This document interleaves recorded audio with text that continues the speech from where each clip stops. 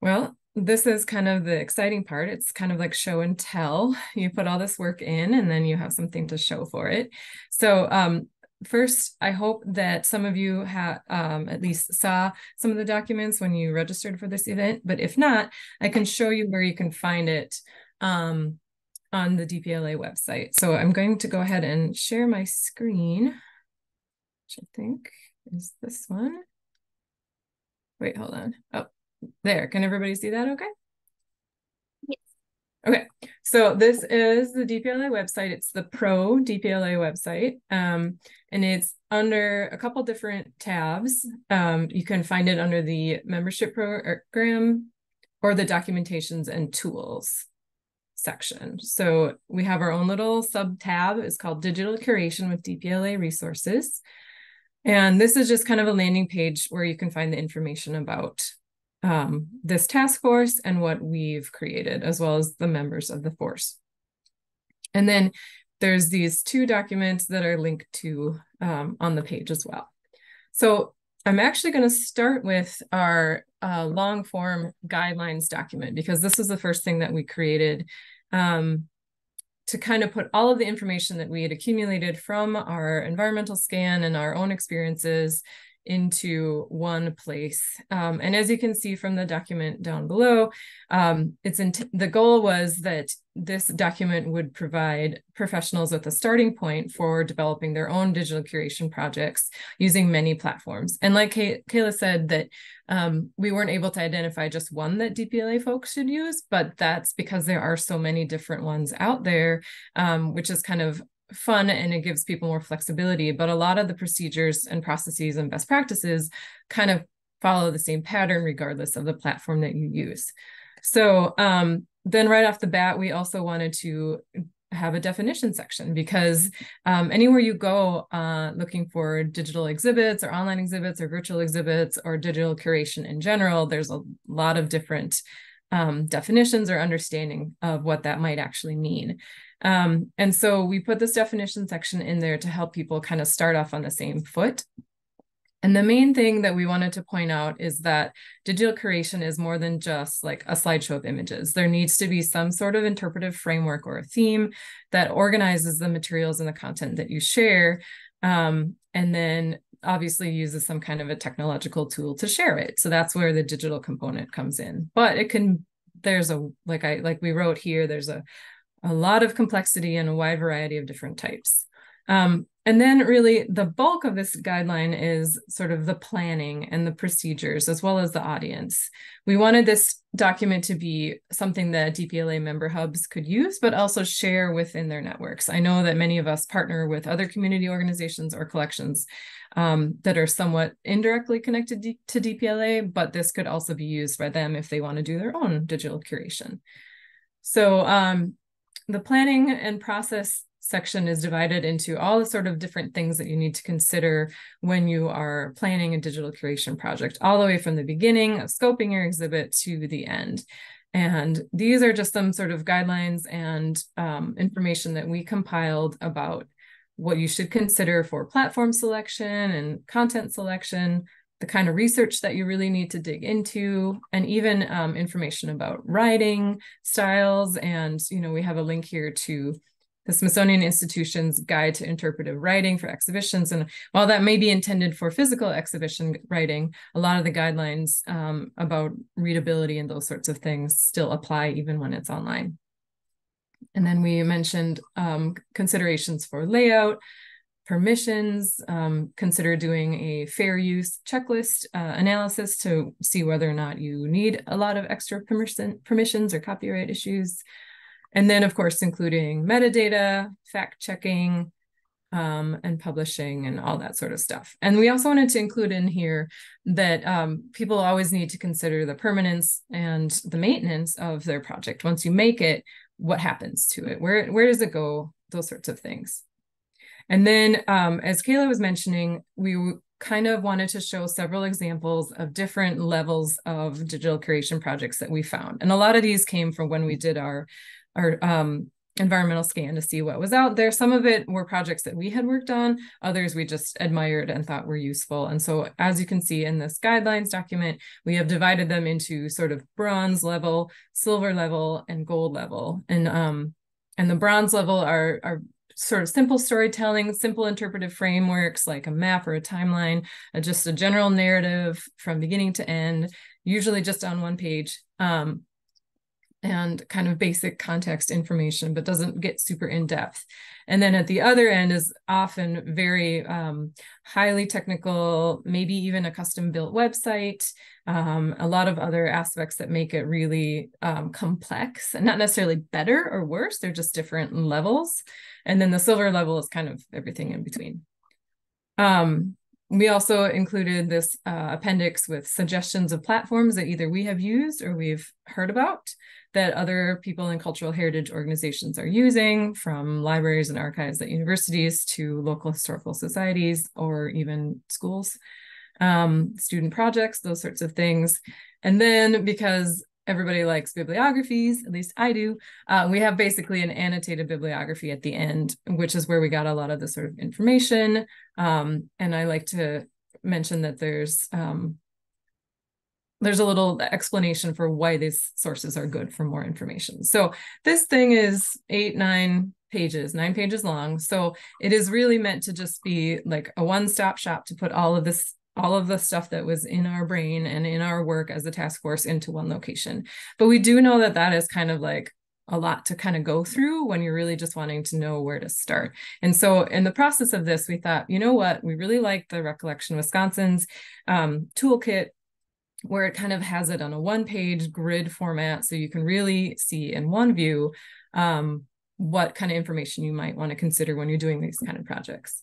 So that's where we kind of made this project chart matrix, is what we call it. It also is kind of like a menu. So here you can also see the columns are in that bronze, silver, and gold category of complexity, of lower complexity to higher complexity, but it really doesn't, you're not dictated to always have to stay in your column or stay in your lane. You can switch around, and every project is different and unique, and that's kind of what's fun. It's very flexible, but this is a more readable view of the guides, basically considering all of the things you might want to consider, like how much time can you devote to this project? If you only can do 1 to 4 months, then maybe you want to scale your project down a little bit.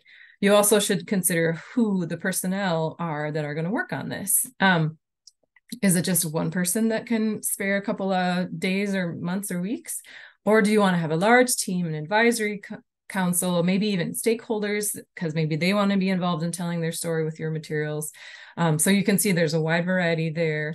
Targeted audience, kind of a lot of the similar things you might want to consider, even sort of the interactivity. So do you want just to have people scroll through your page, or do you want them to have digital humanities elements that they can interact with inside, or do you want them to have user contributed content, or really interact in a more personal way online, or perhaps even in virtual reality? That's another option. And then again, kind of the document ends with these questions of longevity and also marketing. You put all this information out there, you make this great project, how are you going to publicize it? So these are all just things to consider for anyone who's embarking on a digital curation project. And like I said, it is kind of a menu, and you can pick what works for you, and that makes all the projects so much more exciting, I think. So at that point, maybe I should pause and see if anyone has any questions or thoughts about these documents right off the bat.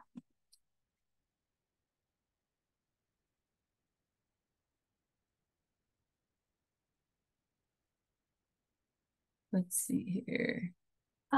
The question in the chat says, are there specific guidelines for how to integrate items from DPLA? Not specifically. Partly, I think, because we wanted these to be usable within and without of DPLA. But we do talk about selecting content and finding that information. And really a lot of it depends on your platform too, because if you might need to download an image from DPLA and then upload it to your platform, or you can link to it more directly.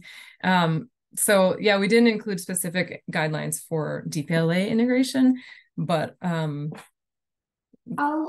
add that we used DPLA had like a curation guide that they had when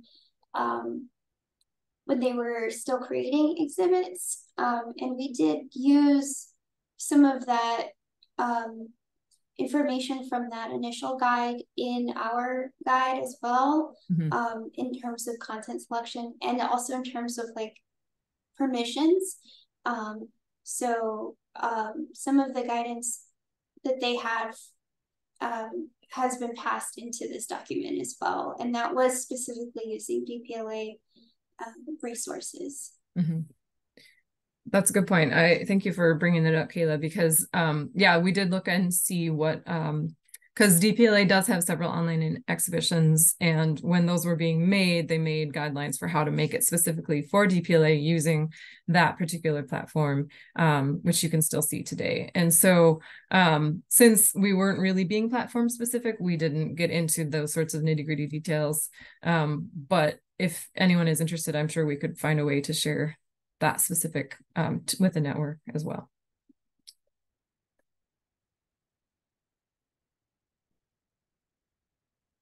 Any other thoughts right off the bat, or shall we do some examples? I saw someone unmute themselves.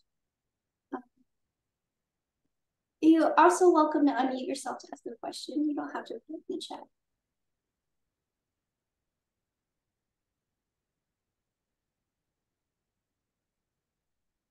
Has anyone used these for a digital display?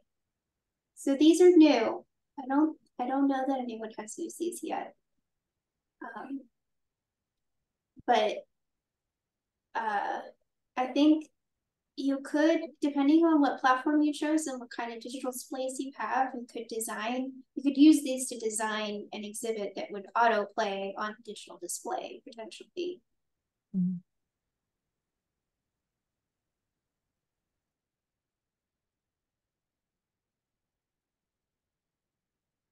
Yeah, and I in my work with the Minnesota Digital Library, I create digital curation projects, a couple of them per year, and so I do usually walk through these questions each time that I'm scoping it out and planning it out. So yes, they do apply. Oh, Sheila said yes. Yeah, so that is another good point too, in that a lot of this wasn't necessarily groundbreaking, like reinventing the wheel kind of a thing. It was all really a compilation of procedures and best practices that exist and are being implemented in multiple locations already. We just put them all into this easily findable place. So Curation, aggregation of sorts. Yes, exactly. Yes. Brain dump. Yeah.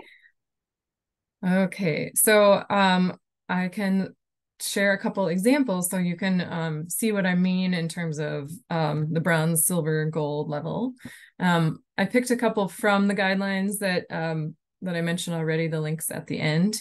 But one of them that would be in the sort of bronze category is from the White House Historical Association, and basically it's a timeline that you scroll through that talks about slavery in the president's neighborhood around the White House. And so you can see there's just, kind of general context introduction information. And then there's this timeline bar that scrolls down instead of left and right, but that works too. And then there's these embedded digital images or maps with a little bit of context information. They all have it looks like links to further information about that particular item, but if you want, you can just keep scrolling. And then it embeds these dates throughout the timeline, even just general things like Massachusetts becomes the first colony to recognize slavery, and then 7 Years' War, and those kind of things. So it doesn't really devote the entire exhibit to all those different points, but it kind of places these materials in the context of wider things going on at that time. So, and there's, like I said, there are, if people are interested in more information, there are ways to get more information, but on the first glance, it is a single page scrolling down, reading a story, basic narrative. Another one that would be more in the silver category is actually a DPLA exhibit that is was developed using the original DPLA guidelines for that. And in this sense, you can see that it's kind of your typical online exhibit where you have an intro page, you have multiple category sections that you can link to, and the content is divided into these thematic / chronological categories. And then you can see, again, like these information and context about these digital pieces grouped together by theme. And again, linking to the materials if people want more information. And then the gold exhibit that I found, I actually attended a session about this where the people who created this exhibit talked about what they did. And it's called I Am an American, the Authorship and Activism of Alice Dunbar Nelson by the Rosenbach. And the first thing to notice, it's a custom-built website. It also includes a podcast, a blog with related information, ways to respond and interact with the content. And it also, I thought, was really interesting. They had a group of community members as their sort of advisory council. So it wasn't just a single curator at the Rosenbach saying, these are amazing works of literature, I want to put it on this website. They really had a very, very active group of people that participated in the telling of this story. So again, it is content divided into sections and themes, but it goes a little bit more deeply than, say, perhaps the White House timeline at the beginning that I showed. So I just wanted to kind of show these sort of this wide variety, these examples of what is out there, and giving people some ideas of how we came up with these ideas of bronze, silver, and gold. And at this point, I think I will stop my share, and we can maybe see if anyone else has any examples they want to share. And since we're at the discussion portion of the session, we encourage you all to turn on your cameras if you are comfortable, and also to use your microphones if you want to speak or ask a question. You can still use the chat, and you don't have to turn on your camera, but just to make it a little bit more of a conversational environment.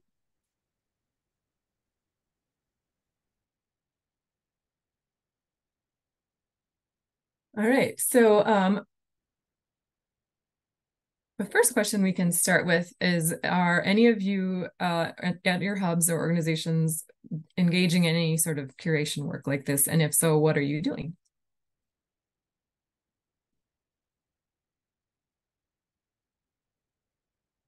Anyone want to chime in?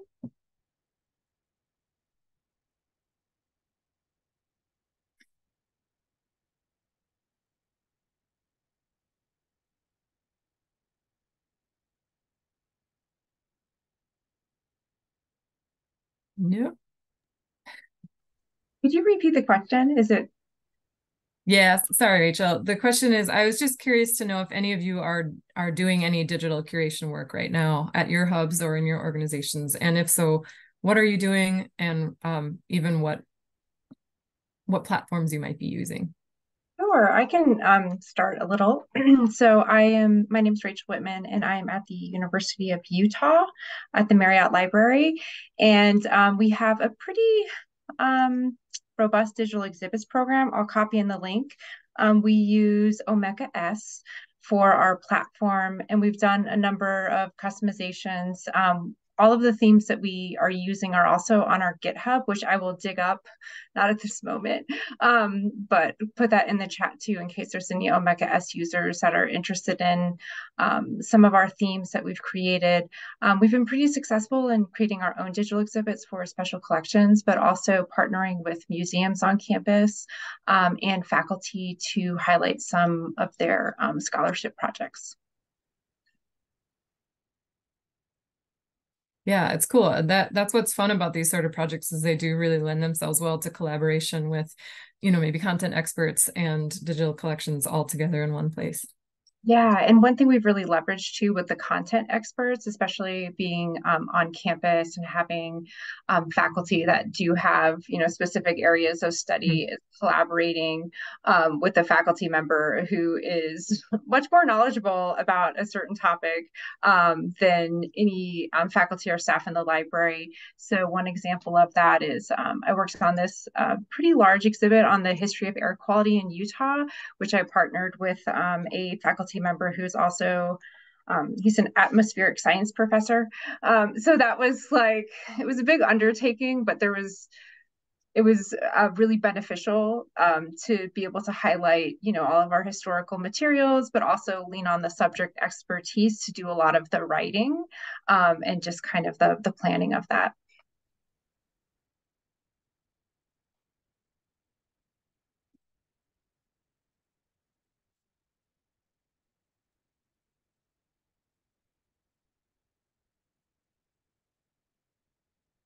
Whoops.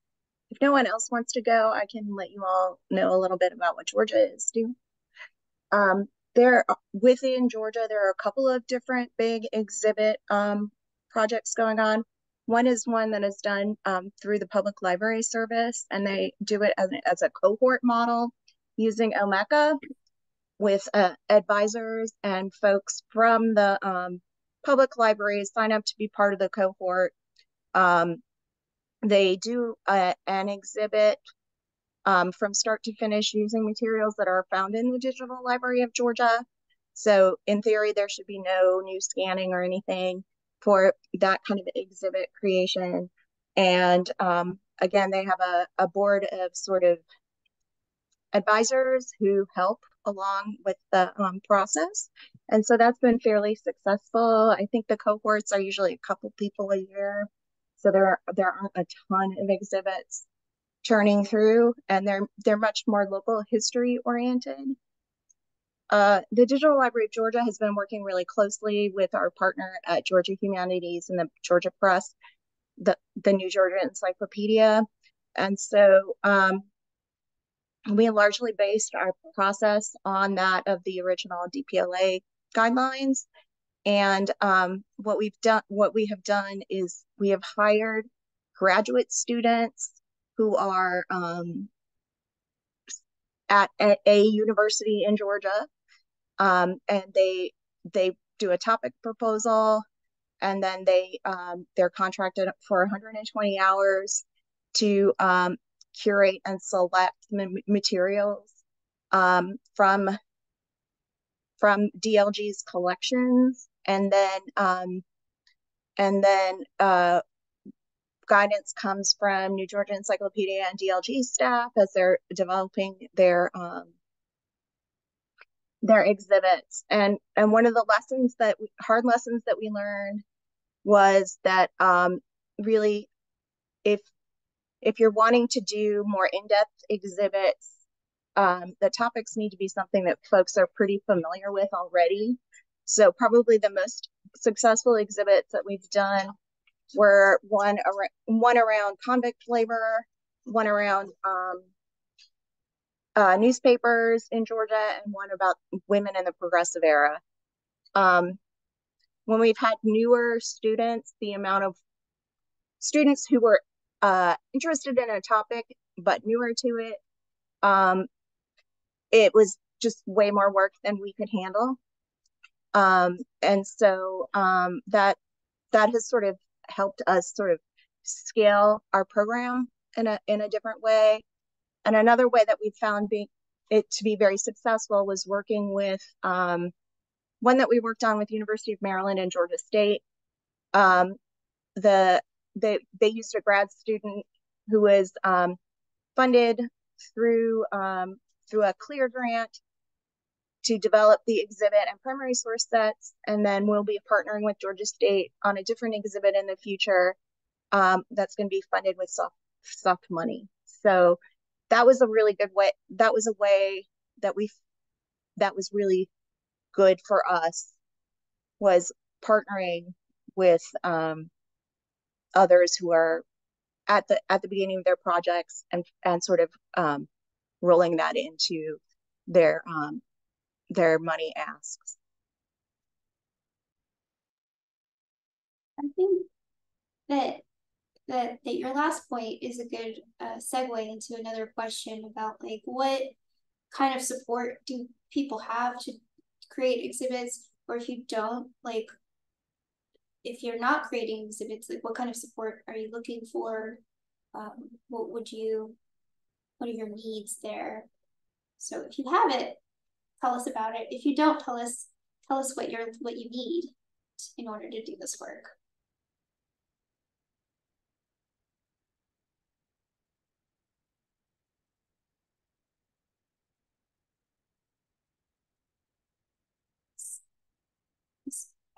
I think a lot of us operate on soft money, and that's not always good for longevity.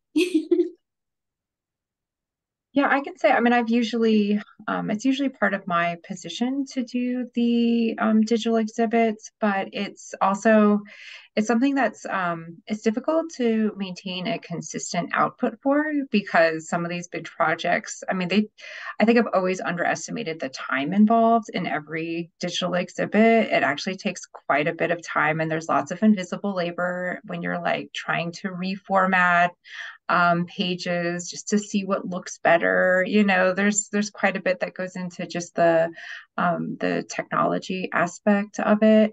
I used to have a like 0.25 FTE through student employees. But I really am trying to lean towards having time carved out from permanent faculty and staff in the library, because there's a training aspect to the work that we tend to lose when we have student employees work on the exhibits. I also tend to think that it is high level work to do this sort of create these guides to our collections. And I'd like to have, our archivists and our librarians work on them more. Yeah, and I think you, sorry, didn't mean to jump on you, Kayla. You're good.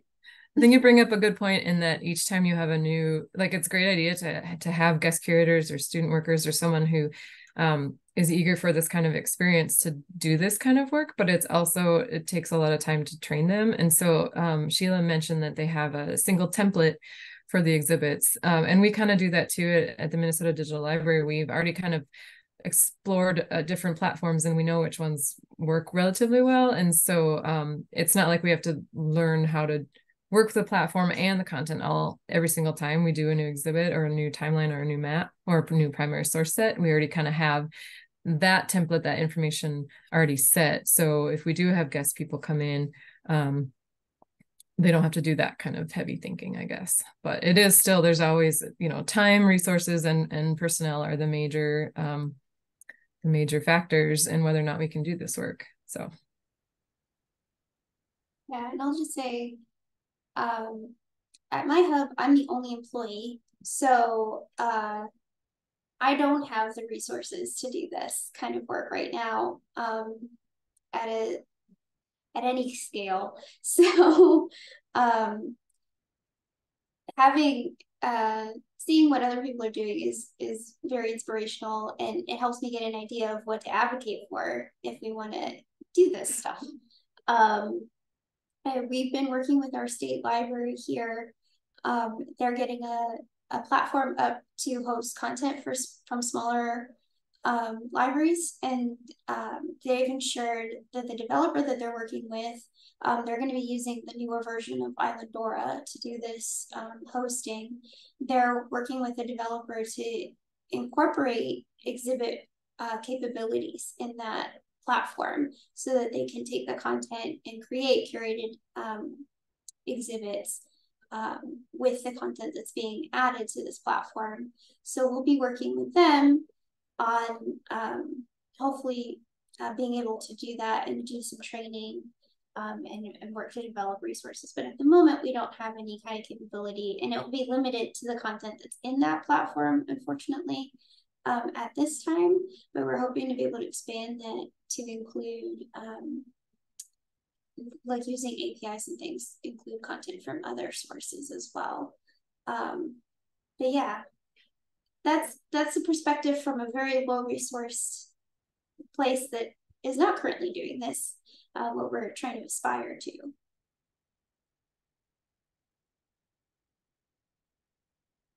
Does anyone else want to share?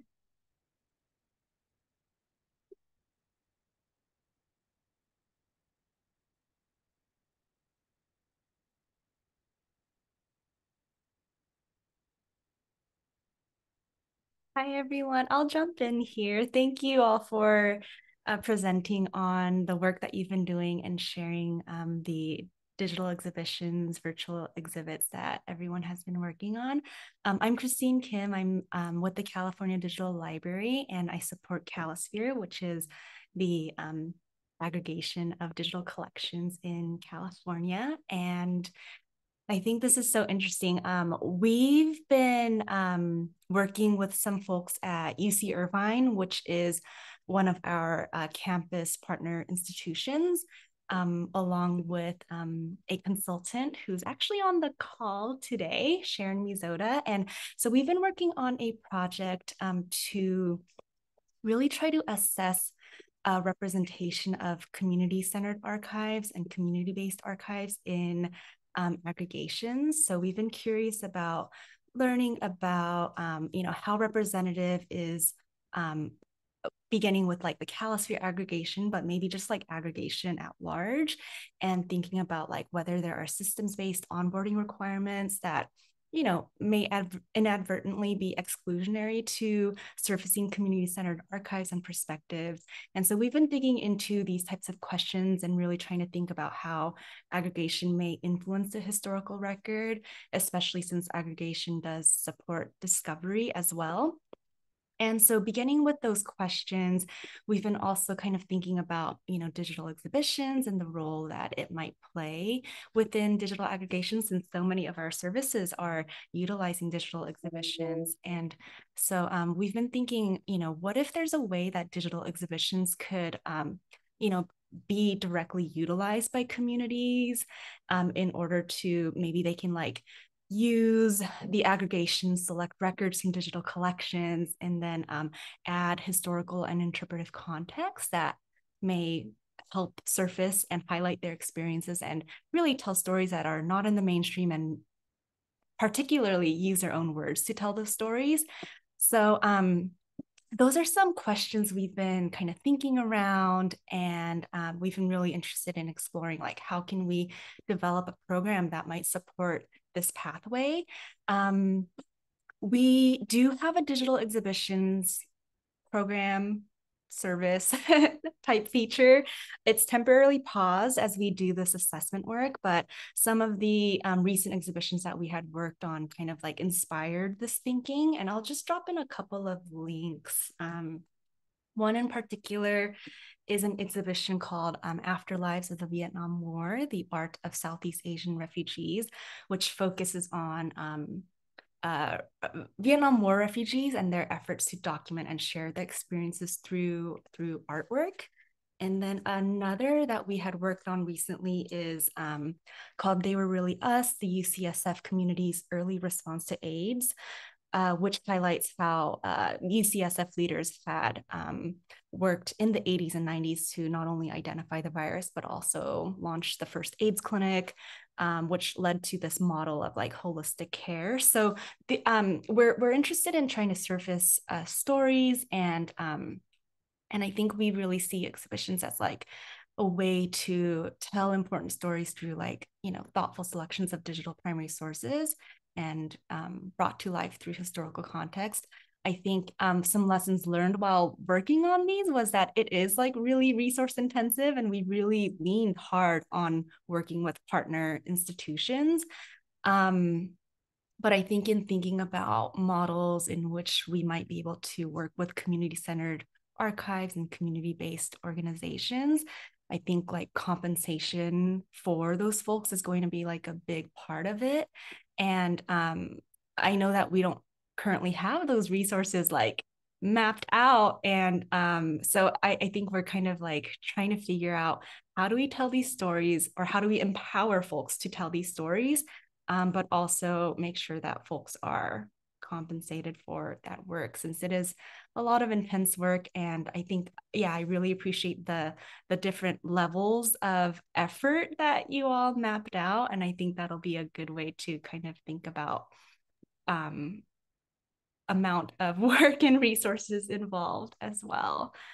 So in terms of resources we have available, it's at least on our team, it's basically I've been working on supporting the service, but otherwise I've been really leaning on partnering with folks to work on the actual curation aspect of it. Yeah, you brought together a lot of the industry professional conversations right now around equity, decolonization, and bringing minoritized voices to the forefront. And I think also a good point about how aggregations do aid in discovery. And a lot of the work that we've been doing to improve discovery in aggregations with metadata quality, reparative metadata work, right? But that's also extremely labor intensive. So doing an exhibit can be a way to kind of highlight some core things, pool your resources into some concentrated efforts, and then you can link out to these other larger sets of resources from that concentrated effort into the exhibit. So I think those are all great ways to tie all of those things together and really maximize the efforts in all of those areas, to bring to light those kind of hidden histories that have kind of been pushed to the margins previously. And the point of compensation is a really big one, because again, we have to kind of advocate for those resources to ensure that we're building those reciprocal partnerships that are beneficial to the communities and not extractive, that we're trying to highlight. So thank you so much for sharing that, Christine. You really tied all that together really well.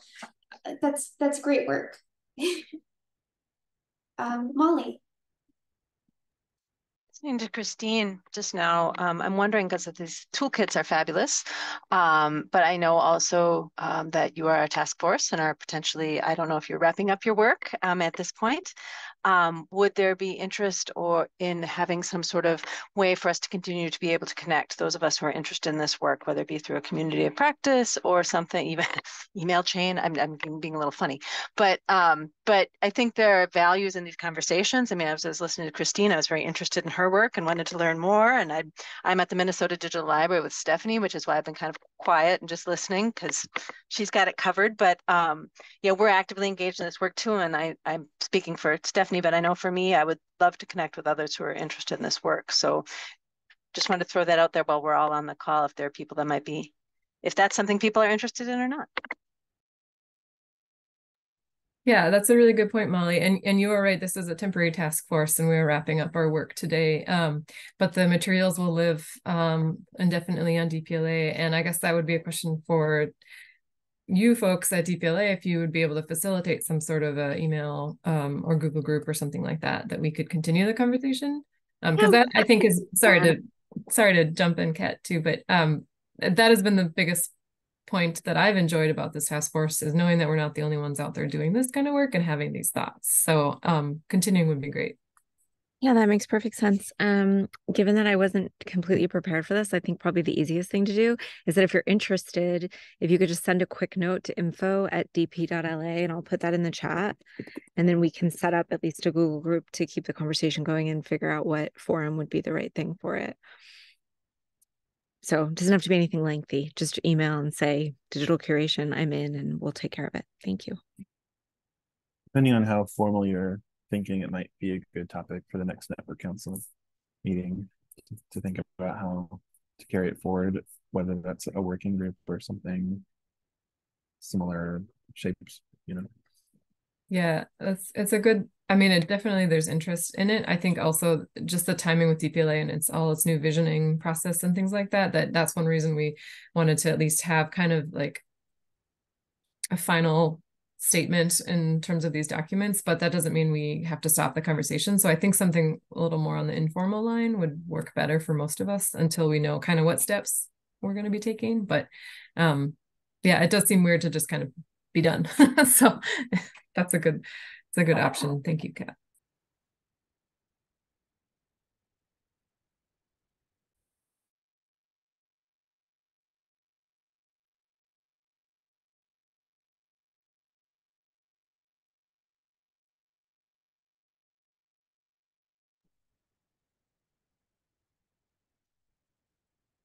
Could you mention a little more about the Google group for digital curation that you wrote about in the chat, Ima? I don't know anything about that. Yes, sorry. I think it's I don't know who started it, but it seems to be open to anyone, kind of. And I can put the address in here in the chat. But yeah, it's described as just like for people who have interest in it, and there's different conversation threads that people have started, and yeah, I've subscribed to it, but I don't know anything about like the founding of it or anything. I just kind of check out what comes through there, but I know smaller organizations can have a difficult time trying to like create new spaces for people, and so I figure if it might be easier for DPLA to glom onto something that's already in existence than duplicating something. Yeah, that's super great to know. Thank you so much for sharing.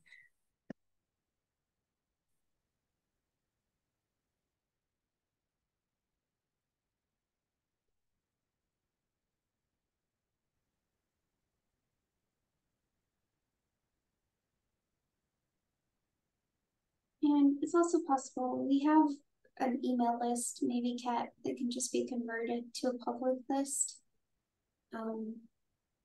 The list for the task force? Yeah. Yeah. Mm-hmm. I think the All Hubs list is also a good place to continue the conversation too, so that it's not just network hubs. I see questions get posted in there pretty infrequently, so maybe we can build that into a more conversational space as well.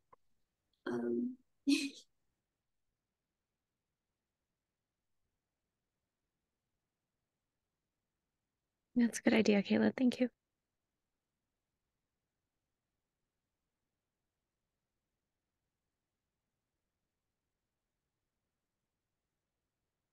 So we have 5 more minutes. If anyone else wants to share, please chime in or share any more links in the chat. I guess a final question for the group is, do you feel like there's anything that we missed in the guidelines or anything that you really liked about them? I know you might not have had a chance to look at them in depth yet, but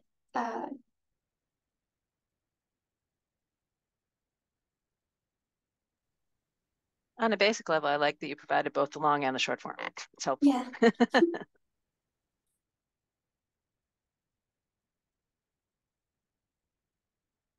One thing I wanted to share is I also do a bit of analysis on usage statistics on at least a Calisphere site. And something I've been observing is that our exhibitions are the most like heavily used relative to its size part of the site. And so I think there is a lot of great potential for getting extra eyes onto these stories. And I think the historical and interpretive context really helps folks kind of like guide through these otherwise like digital objects that are on the site. So I think, yeah, I think just thinking about like these are resources that are on the internet, and the internet can be kind of like a difficult place to navigate, and something we've been